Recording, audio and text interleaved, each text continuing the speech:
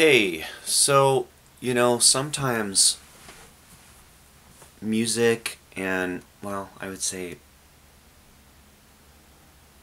this is really all the time. Music and friends are really all that you have. Whether you have lots of money or no money, and friends meaning family too. Um, and times are different now. And what I've seen from my own experience of people around me is it's different growing up. And it may be harder to get on your own in society today. I'm not saying some of you aren't on your own, or or they're, it, as far as I can see, it's rarer for, say, somebody that's 18 or 19 to get out on their own and then stay on their own, and have to work or have to do something to get by, to pay for some kind of a roof, whether it's a closet or a garage or whatever, or food. You have to go to the food bank, you have to dumpster dive. I look back to the 80's. People that I knew, friends that could have lived at home because their parents were cool, didn't. They got the fuck out. This is a big difference. Everybody that I knew, just about 99% of everybody, in fact, getting out of your house, getting out of your family house as soon as possible was there was just no ifs, ands, or buts about it. It didn't mean you didn't love your parents. It means you got out. Because you have to make it on your own. I think that that's different. It's different. I'm not saying, you guys, anybody that's listening to this, I'm not saying that that's not true with definitely a percentage of kids today get out early. But I know for a fact from people that I know, parents, from kids, they don't now as much at all. Part of it could be fear on parents' side too. And it's just not, you have to make more money. It's easier to make a little bit of money today. You can sell stuff online, or a lot of the internet's created a whole new source of some kind of income. That's what I meant compared to before. I mean, you literally, like, being a street vendor in Tacoma, other than the swap meet, in the 80's, it wasn't really something you saw. It's a very blue collar town. You work in a industrial setting, or you work in a fast food restaurant, or you work in a warehouse, you work in a shop. I worked in a bakery, and it was fucked, man. I had to clean stuff in this bakery, and it was the most horrible job. Just do that. Be a dishwasher in a bakery, and you will absolutely do anything in your life to get out of that. I mean, seriously, man. I don't know. But so what I'm getting at too here is that there is a drive, and your art, if you have an art, man, just do it, man. It's like, it's so important. I mean, that's,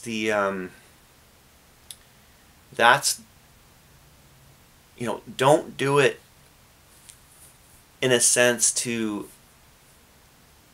that your goal is to make money. You know, that's not positive, but just do your art and do it honestly. And then after you do it totally honestly, then if anybody wants to buy it, or if anybody wants to book your band or buy your photography or your or whatever, paint a mural, I don't know, whatever, man, acting,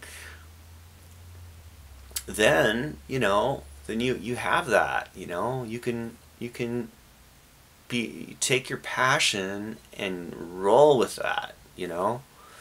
I just ran into an old friend 2 days ago. He's literally living on the street. He's older than I am. He's probably 52. He's living on the streets. He just told me he slept on a couch in back of 7-Eleven, and he's in front of the store playing guitar so he can literally buy food or whatever. I actually bought him some food and sat and talked to him, and he's like, man, I got to get out of Tacoma. Tacoma's a hole. And he literally was like, I could relate to him, man. Tacoma's expensive, and it's not that exciting of a place right now, I mean, there's some good shows here once in a while, but altogether, it's not that exciting, to be spending the type of rents that they want here, So, yeah, I'm seeing my friend use his art, man. He's a singer, good guitarist. He's freaking living on the streets, and he's doing that to make money. And he made like, he said $50, and he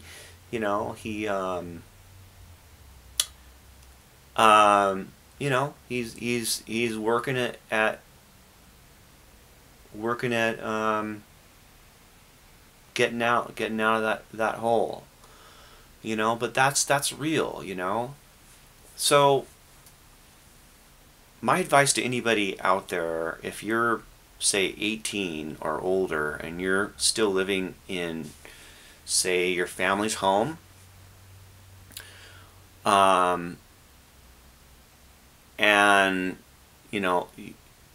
I would strongly suggest trying to make it your own way. Whether you have to live in a house with 5 or 6 friends, and you have to live in a closet with your guitar or whatever, I'll tell you what, man, that type of thing, and working in a shitty bakery will change your life. You will look at creativity as, and passion as something really, really important.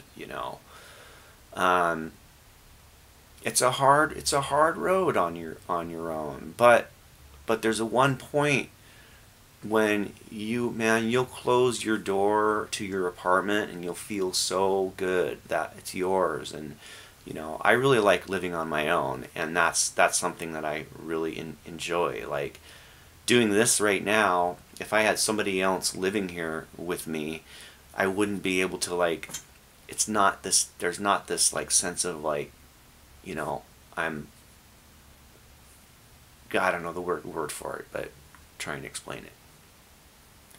So yeah, get out on your own if you're not, as hard as it might seem, as hard as it might be. And those that are out on your own, and you're, I mean, you understand, and those songwriters out there, and I get notes sometimes. It's like, hey, I'm a songwriter. I'm worried, that all this songwriting will go to, it won't mean anything, and nobody will care, and da da da. And You know, it's important to just know that you're not doing it to impress people.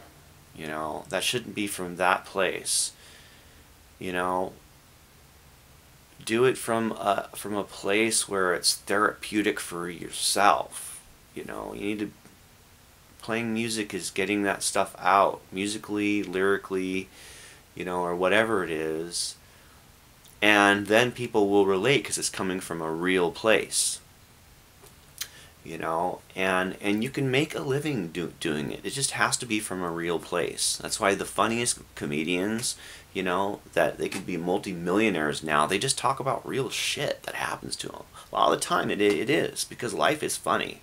It's fucked up. There's weird situations. It's crazy, you know.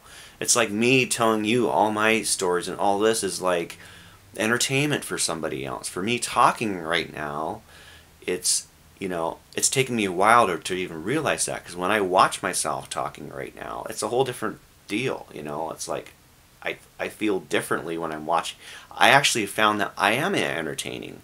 I've watched myself, you know, and that's not an egotistical thing, but I can visualize that now and go like, you know, like, oh, it's a whole different thing, you know. It's like me talking to you right now is completely different from how I come across on video.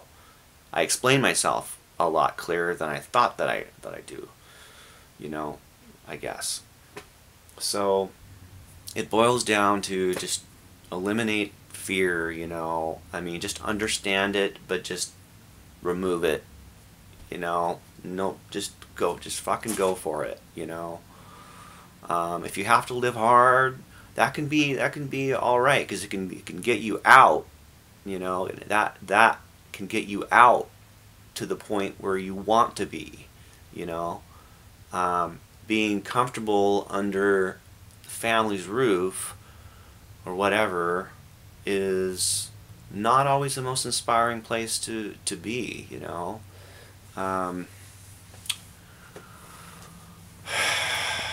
It's true, you know. It's a difference between those times and now. I think more back then, at 18, you didn't want to be at home, and your parents didn't want you at home, you know. So no matter what you had to do, you had to get the hell out of the house, you know, at 18. That was the rule, man, in my house, you know. It's not the rule anymore, because I know some of the same parents that had, you know, other second families where that's not the rule anymore. You know, it was the rule with me and my brother. You know, we needed to get out, and we needed to do whatever. Was it to go to college, or to, you know, get a job, find a roof over our head. And yeah, it sucked, but you find your passion, you know. You have to. Anyway, all right. I hope I'm making some good points. Yeah. Talk to you later.